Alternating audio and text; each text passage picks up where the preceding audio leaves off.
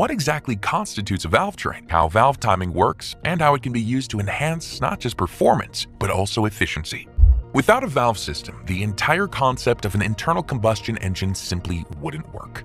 An engine's cylinders need intake valves that open to pull air in and exhaust valves that open to push the exhaust gases out, effectively inhaling and exhaling with each cycle. These valves are opened and closed by a component called a camshaft.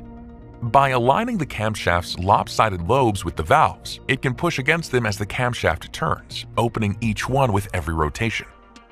And since this camshaft is connected to the crankshaft, the valves stay in time with the rest of the engine, regardless of RPM.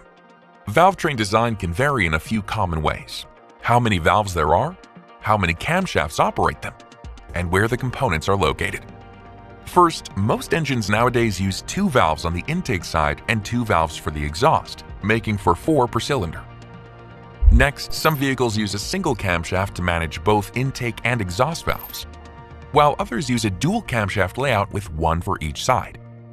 Finally, while most modern vehicles have the camshafts mounted above the valves to simply control them directly, some also place the camshaft below the valves in the block and instead use a system of push rods and rocker arms to actuate the overhead valves.